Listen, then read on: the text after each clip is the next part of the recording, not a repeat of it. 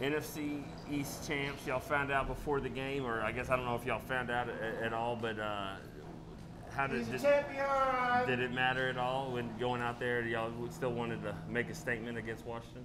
Nah, it really didn't matter much. We just wanted to go out there and play some good football. Sunday night, really our last primetime game before the big dance, and we just wanted to go out there and send a message. It's been a lot of talk about the offense, this and that, but we got out there and we played a complete game, and we were just able to show everybody what we can do when we play a complete game. So we're just trying to keep it rolling. Can't have the sputters here, whereas we go in 1 week, play good, everybody, and then the next week we can't. We just trying to stay steady and just continue to ride this wave right now. Is the message what you just said? Is the message we play like that? We can play with anyone. Exactly. Beat anyone. Yes, exactly. It's we play like that. It's not even about playing with anyone. Nobody can compete with us if we go out there and play that brand of football week in and week out. We have the talent on both sides of the ball, and we just have to show up every week and have the same exact mentality.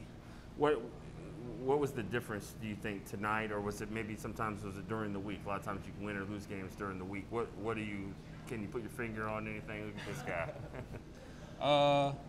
Really, it really wasn't much change. It's just a mentality thing. And it's just about everybody in the locker room having each other's backs. We go out there and get a turnover, the offense turns it into points, or we give up a touchdown, the offense goes and get points. So, it's just about everybody just going in and having each other's back, and it just showed tonight that if something goes wrong on the defensive side, the offense has our back, and if something goes wrong on the offensive side, we got to have the offense's back. So that's the things that it really boiled down to, and then special teams stepped up big time for us tonight. Trayvon just came by. I don't know if you even saw that was him.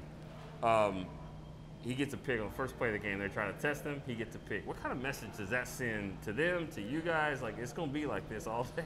I think the message was clear and vivid. We're not coming to play. We're not coming to play. If that's what you want to do, you want to put the ball in there, we're going to take the ball.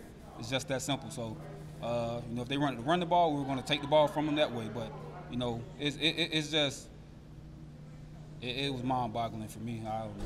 Of all people, you test him. So.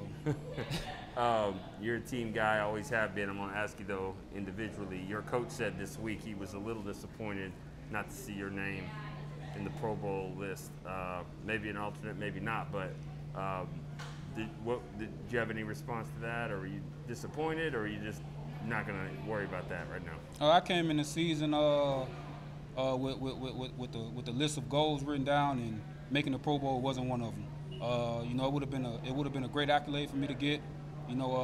Being that how my career started and the journey that it's taken for me to get here, but it didn't happen. So I'm gonna just keep going out there and playing good football. Keep putting good tape out there, and that's all I'm really worried about right now.